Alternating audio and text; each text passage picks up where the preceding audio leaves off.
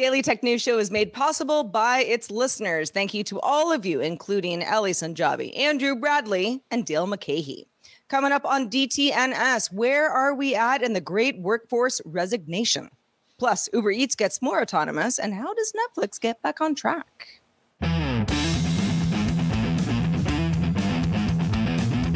This is Daily Tech News for Monday, May 16th, 2022. From Studio Redwood, I'm Sarah Lane. From lovely Cleveland, Ohio, I'm Rich Stroffolino. And I'm the show's producer, Roger Chang. We are going to talk about all the things. But first, let's start with a few tech things you should know. Germany's Federal Finance Ministry issued its first nationwide guidance on how to treat cryptocurrency on income taxes. Germans can sell cryptocurrency tax-free if they hold it for more than 1 year. Income tax also doesn't apply when redeeming so-called utility tokens. These are for things that give a particular right, like redeeming for a product or network access. In other crypto tax news, on the campaign trail, South Korean President Yoon Suk Yeol said he was in favor of raising the tax threshold on crypto investment gains to 50 million won, or about 39,000 US dollars.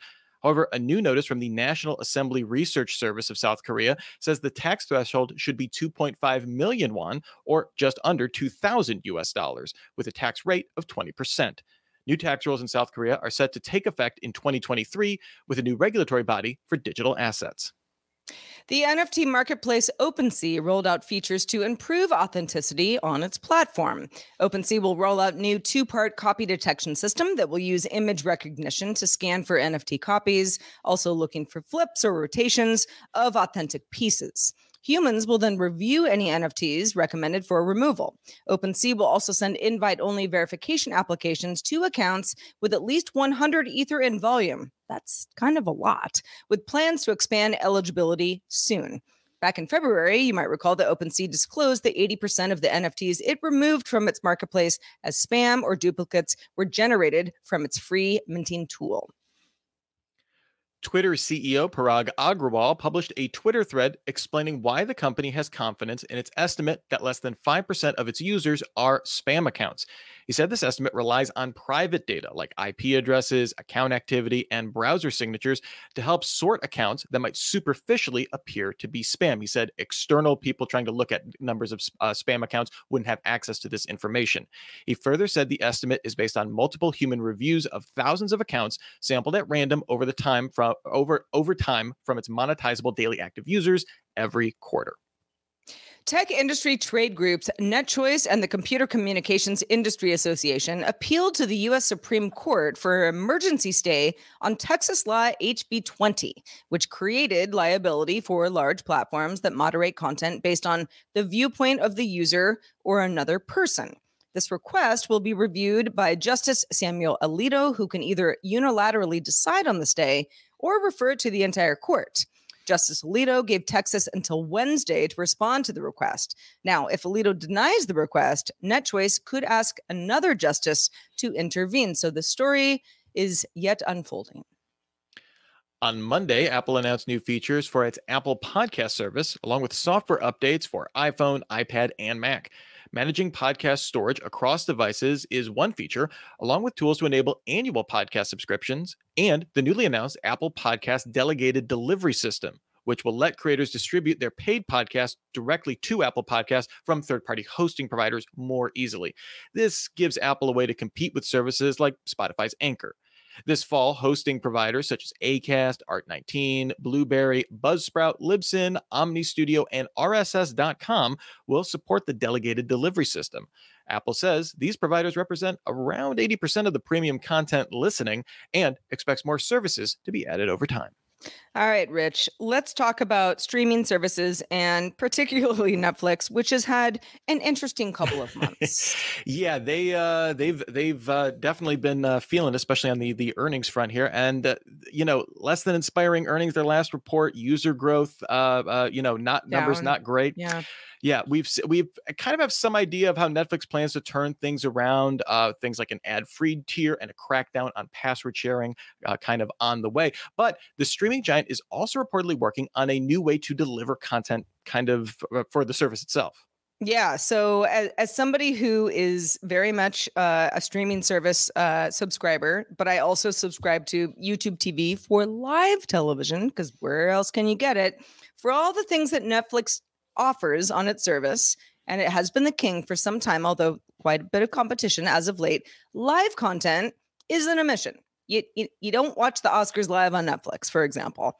Deadline sources say that Netflix began working on live streaming on its platform. At least it's in the works in some capacity. This will be used for live voting on unscripted competition shows, talent contests, or live stream stand-up comedy specials. So it does sound like somewhat of a limited test, but at least something where you're watching something live, you're participating, and somehow that data comes back to you in a positive or negative way. Yeah, and it sounds like Netflix is focusing on content that they already have, right? And integrating a live streaming component to that, because there's no indication that sports would be included with this plan. That's kind of, one of the golden gooses of kind of live on demand or, appointment television. Netflix has seen some success with things like sports documentaries, thinking like the F1 series Drive to Survive, but that seems unrelated to this streaming development. Again, focusing more on its monetizing its in-house assets.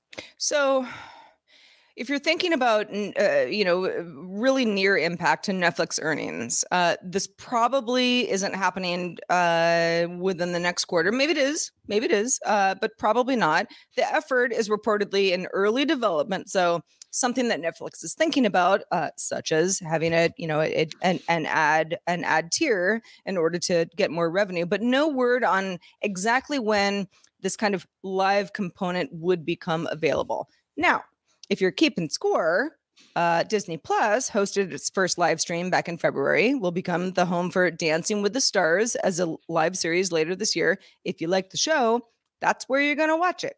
Prime Video, that's Amazon, has been streaming live sports for years and is going to be the exclusive home for the NFL's Thursday Night Football coming this season. So I think Netflix is playing a little catch up here. But yeah, Rich, where do you think Netflix is going to shine most in this capacity? Well, again, it's part of this is an ability to highlight their already extensive catalog, right? Where they're talking about like, hey, you like Love is Blind, you like watching that already and like talking about it with all your friends. What if we added a live component to it where you can actually do, we introduce a voting component or a similar show, stuff like that. The other thing I think is that they could get into is kind of the Pluto TV market, or a lot of these, they're already doing ad supported, or they're going to be doing ad supported, right? That's in the works, right? So if you combine that with a live stream component, you could have this very sit back experience that's a very traditional TV experience. Seems weird to be talking about Netflix, the king of the cord cutters, like trying to embracing this traditional linear TV model, but have something like, hey, you have your Gilmore Girls channel. You get home, you pop that on whatever's on, and then you just kind of, passively absorb that. But again, it's one of these ways where we have this extensive catalog. We're adding new stuff all the time. How can we get people to make it more either appointment television, where it's, it's your particular show, it's your guilty pleasure or whatever, it's a comedy special, something like that. You want to be the first to see it with all your friends, or it's something with a more passive kind of sit back experience. Both of those, I think, could at least engage more people. And when you're talking about integrating an ad supported tier to that as well, I think that'll be key. It's funny to me, and I know there are a lot of solutions, but we have been talking for over a decade now about like, what is the best way for you, Rich, who, you live across the US, and I to watch something together and it's live and we can chat on the back channel and, there's no sort of lag. We're watching the same thing. And that is fun because we're not in the same room together. There are other solutions for this, but I feel like this is something that these streaming services, once they crack it, that introduces all sorts of other fun for live content, or even content that was once live that you decide to watch live together.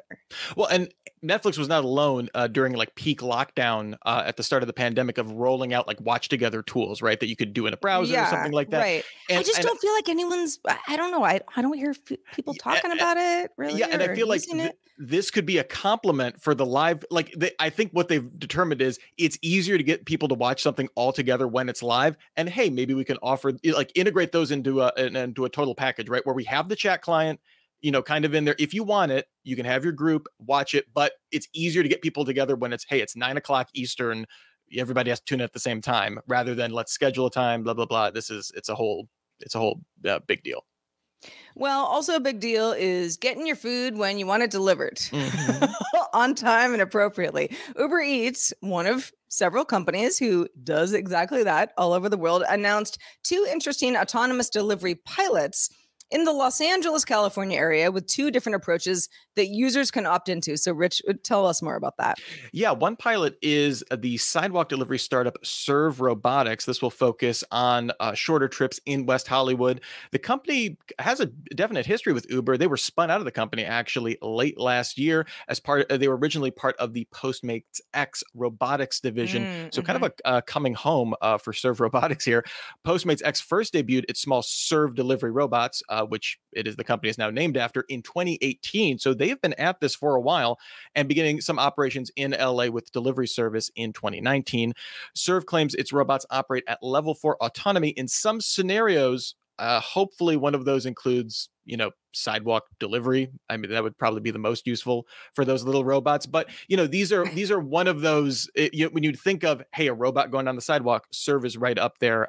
They're not alone, certainly, but one of the bigger names out there for sure. Yeah, a friend of mine who lives in the area got some food delivered recently and was like, took a bunch of photos and was like, look at the robot that brought me my sandwich, on a Sunday afternoon. It's crazy. So Serve, again, one of several companies focusing on sidewalk delivery. These are robots going down the sidewalk. Hopefully nobody kicks them over. If all goes well, you get your food, all good. For longer distances, though, Uber announced another pilot with the autonomous vehicle company Motional. That will operate in Santa Monica. That's also in the LA area over on the west side. This is Uber's first partnership with an AV fleet provider. Now, interestingly, Motional hasn't yet been granted a commercial deployment permit by the Department of Motor Vehicles. That is something that it needs. So it can only charge a fee specific to the food delivered, not for the delivery service itself. So the human safety driver will be on board, but it gets a little weird when it comes to service fees and tips and etc. So listeners who live in the Santa Monica area or LA proper, you might be able to score some slightly cheaper food deliveries because of this. Yeah, your receipt will look slightly different because you won't see as much of a service charge. Which I don't actually love the idea of this, right? You're like, oh man, the driver's kind of just sitting behind the wheel and making sure they're all doing good, but it's still their time.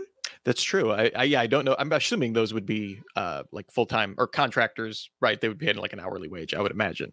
Sure. But, going forward, we're seeing this is definitely an area of focus for Uber Eats. The company said it's also looking to partner with other players in this autonomous delivery market. These aren't like their only trials, that the public will or might see more pilots in the future. The fact that they're saying that means I'm pretty sure there are talks. Like they wouldn't say that unless they were fairly confident, but they're saying might at this point.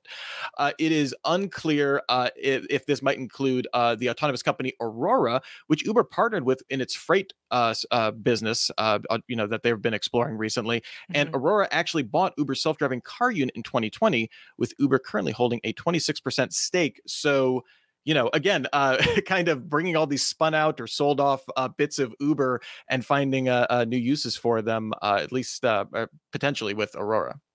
As a person who's used Uber since its inception, way back in San Francisco when it was still kind of doing trial stuff, and now uses Uber Eats delivery quite often where I live, sometimes you just want to get sushi delivered, and that's what we're doing. It's been interesting, and especially, obviously pandemic based. There are a lot of reasons why the company has seen more growth in certain areas rather than others. Although by all accounts, Uber's getting a little bit back on track as far as people doing ride hailing stuff. But in other Uber Eats news, the company will launch Uber Eats service at certain sports stadiums, basically letting you order food, skip the line. We've talked about this in the past. Uber Eats is getting into the game as well, launching at Dodger Stadium, that's in Los Angeles, and also Angel Stadium, also in Los Angeles, Yankee Stadium in New York, perhaps you've heard of it, Capital One Arena in DC, San Jose's PayPal Park, and Houston's Minute Maid Park. Yeah, and this is kind of at least in the ballpark area, this is kind of a trend. Amazon did their Just Walkout tech actually at Minute Maid back in April. But I think to me, this development is like, for the longest time, Uber was going to be the app for like all transportation services, right? And I see this expansion by Uber Eats being like, hey, we're going to be this front end so you can order it and, you don't have to, wait 20 minutes and miss the third inning or something like that. You can just go pick it up, as increasingly being, they're in this in a number of capacities, but being this food ordering front end, whether it's delivered to you, whether a robot brings it to you, whether, I don't know, a genetically cloned pterodactyl delivers it, or you just go and get it. I'm just suggesting that you can do it for free, Uber. I don't mind. But yeah, being this like all front end for food ordering down the line.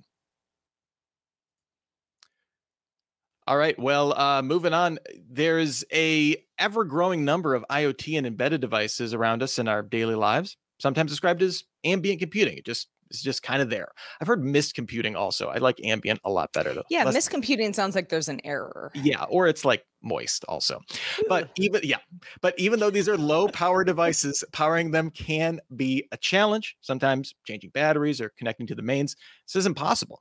But scientists have found a potential biological way to power some of these devices. Pretty exciting stuff. It is. So scientists have used algae to power a low energy computer chip for up to 6 months. You might say, how is that entirely possible? Well, researchers from the University of Cambridge sealed a colony of cyanobacteria. You might know them more by their commonly known name, blue-green algae, inside a metal enclosure, a very small one, the size of a AA battery. According to New Scientist, the unit was then left on a windowsill. That's where the algae photosynthesized and generated a tiny current of electricity that powered an ARM Cortex M0 Plus chip. This is proof of concept at this point. So, we're not totally looking at blue-green algae powering our IoT devices, but its creators hope that algae-powered chips could be used in future Internet of Things devices. Yeah, and of course, some of these devices could use things like solar power. That's another thing. Like, that's another option. Yeah, that's like a more direct way to get power from the sun. But the advantage of using algae over solar, or traditional battery that just lasts a long time on a low power device, you have a smaller environmental impact and could potentially provide continuous power even longer term than something where like a solar panel can. I mean, I guess the algae sealed in this tube could get worn out over time. I don't know how algae colonies work, but I love this idea because there are, especially when you get in like that embedded market and a lot of like long range stuff where you have sensors and things like that. And that's what these Cortex M0 chips are, right? They're really meant for like IoT sensors, medical devices, that kind of stuff. They really allow for things that just need to ping back every once in a while, like, hey, is it raining here? I don't need like minute by minute, maybe every 10 minutes or something like that. It could be super, really low power, frequent, but constant need to ping back or send a signal or something like that, where you could have an extremely low power situation. You just kind of set it and forget it. Unless you have like ethical qualms about sealing blue-green algae in a tube, which I am not prepared to say I'm 100% comfortable with at this point. Really? Okay. Just weird. It's a sealed, like, just change the word. Don't say sealed in a tube. Just say enclosed in a tube. I'm fine with it. Sure. Yeah. You've got a portal. You can see outside. It's fine. I think we focus so much on the best battery life possible for a variety of devices, but those are power hungry devices. Mm-hmm. And, I just bought a new iPhone just a couple of weeks ago. And, I'm still sort of navigating like where I'm like, whoa, my battery life is like really great compared to my old iPhone, which was falling apart for some years. But that is not what we're talking about here. Mm. This is kind of like that passive background. Things are on the grid, they're working. And if something that is already prevalent in the ocean or swamp or pond or wherever it is, blue-green algae that can power certain devices, not all of them, but like you said, that kind of that solar type thing where you can, I guess, set it and forget it, for better lack of a term. That is really cool for the future of a lot of things that people do need power for. Yeah, and hopefully they can see if they can scale. And the question is then it becomes cost effective versus solar for really small devices, where I think there's a question of you need a certain size solar panel to be effective, right? Well, if you all are thinking, I've got a thought about blue-green algae or anything that we talk about on the show, we'd love to hear your feedback. If you don't know our email address, I'll give it to you right now. feedback@dailytechnewsshow.com.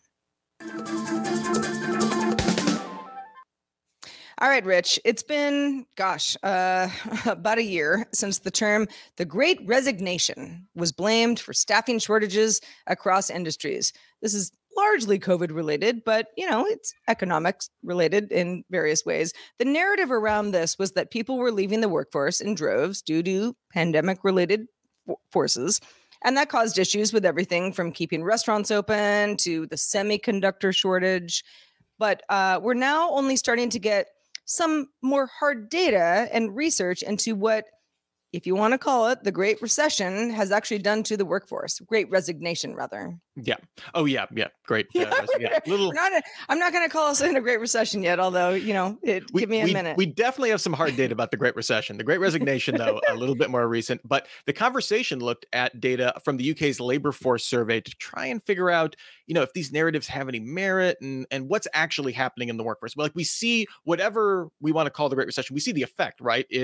We see, hey, everybody's hiring and they're saying they're paying, so much amount, like walk-in interviews, that kind of stuff. But the Great Resignation is more than just a great name. Figures do show a sharp increase in resignations starting in Q4 2020, well exceeding pre-pandemic levels all the way through the second half of 2021. Q3 2021 saw resignations up 25% from pre-pandemic Q3 2019, as just for some context there. But there is a lot more depth than just kind of those broad swath figures right there. Yeah, because the numbers seem to confirm that we're seeing a Great Resignation or something like it, but only those over 50 have been actually leaving the workforce and retiring in greater numbers, something we can say, okay, that's a trend. Mm-hmm. That is something that, is happening, and that's earlier than you would think the retirement age would be. Looking at the labor market as a whole during that same period, unemployment and active figures kind of remained the same. They were somewhat flat, with resigning employees just going to new jobs. Yeah, no one's, I think a lot of the conversation was, just no one wants to, some people are saying, no one wants to work anymore. Doesn't want a job. We have to raise rates or whatever like that. But turns out people just kind of shifting around. And you may think with even that in mind, all those resignations left room for workers to upgrade their positions, move up the corporate ladder. Maybe, hey, I'm leaving my assistant manager role. I'm going to become a manager somewhere else here. But the data shows that these resignations have not met a massive change in overall job roles, with workers upgrading occupations, like going from an administrative position into management or downgrading, looking pretty consistent with the levels that we saw before the pandemic started. Most people that resign take jobs that or don't change their roles so much. And those employees that did see, now to be clear, employees did see higher income gains when they switched jobs, just not a change in role, because the demand for labor has remained high. Yeah, we've talked in the past of, well, are there certain sectors, certainly in tech, where you kind of gotta, figure out your second career because those jobs are going away, robot taking over, that kind of thing. That's not really what we're talking about here. The data shows that the people in this Great Resignation sector aren't necessarily changing careers. Researchers found that most resigning employees went back to work in the same industry. They maybe just took a break, maybe life stuff got in the way. The ultimate takeaway is that it appears this Great Resignation isn't a cause of recent labor shortages, instead, more of a symptom of employers poaching staff from rivals within the same industry. So you get a bunch of people leaving a company and people go, ooh, gosh, where'd they all go? Well, they went to a rival company in some instances. Yeah, and we've seen a lot of signs that this is kind of an overall, like maybe more of a generational shift in a lot of the workforce, because we saw a separate study by the job site Muse that found that 72% have in fact experienced surprise or regret after taking a new position as part of this Great Resignation, something the study authors dubbed shift shock. And 48%. So, and this was kind of looking specifically at Gen Z. They said 48% of respondents also said they would try to get their old job back if they experienced this shift shock at a new company.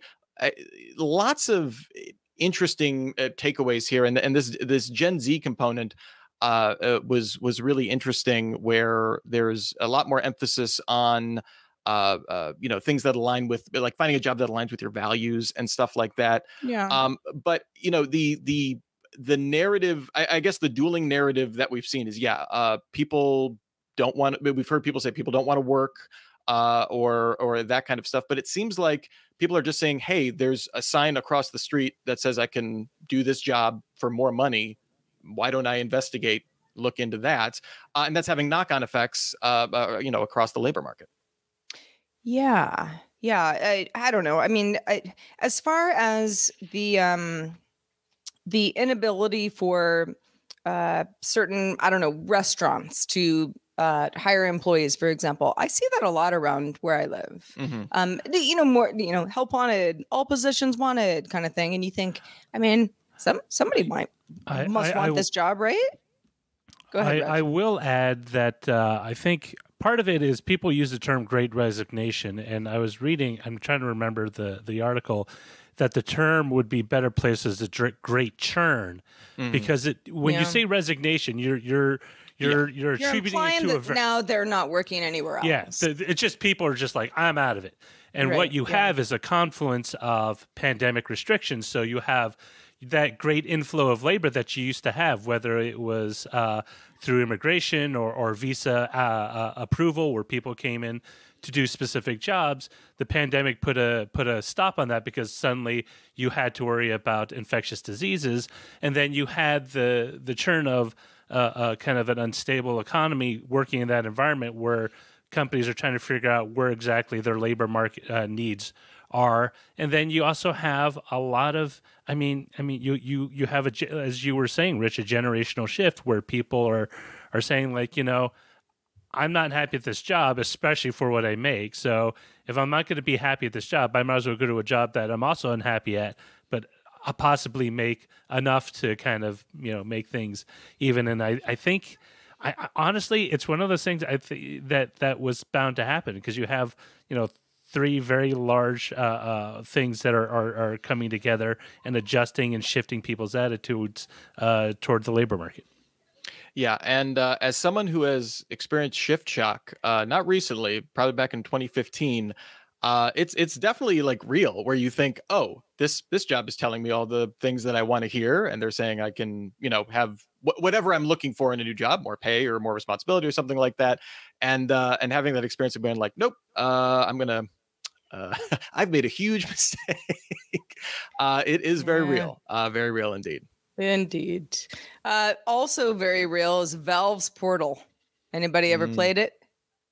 I've seen it once or twice. It's one of the best games I have ever played. It's no Shining Force 2, but I'm not here to throw shade. If you need a refresher, it was originally released back in 2007. Valve has been around for a while. Recently, a programmer named James Lambert was working on a Portal remake for Nintendo system, but in his latest development video, he reveals that he has made some huge strides behind the game on the game engine. He's got the portal gun working again. In a video that he released, he shows his progress with portals attached to the walls with some smart detection stuff in place to get around corners, this and that. And when you walk up to them, you can look right into them, and everything reflected inside of them moves as expected. Lambert says in the video that he would normally have some sound effects in the game by now, but he wanted to verify that the Nintendo 64 could even do portals before doing it here, which he did. The ingenuity to not just be like, I'm going to make a mod to make it look like, Portal on the N64. I'm developing this on the hardware. Yeah. And the fact that he can do, like, he said he was being able to do like 4 rooms if you do the portal through portal kind of view, to do up to 4 rooms of that kind of infinite view, is on 90s 3D hardware that could barely do 3D at the time is pretty amazing. I'm gonna have to take your word for it. It sounds great. The question is, did he have the little non-portal player? I'm like, that sounds really great. Did he have the RAM expansion pack? That's what I need to know.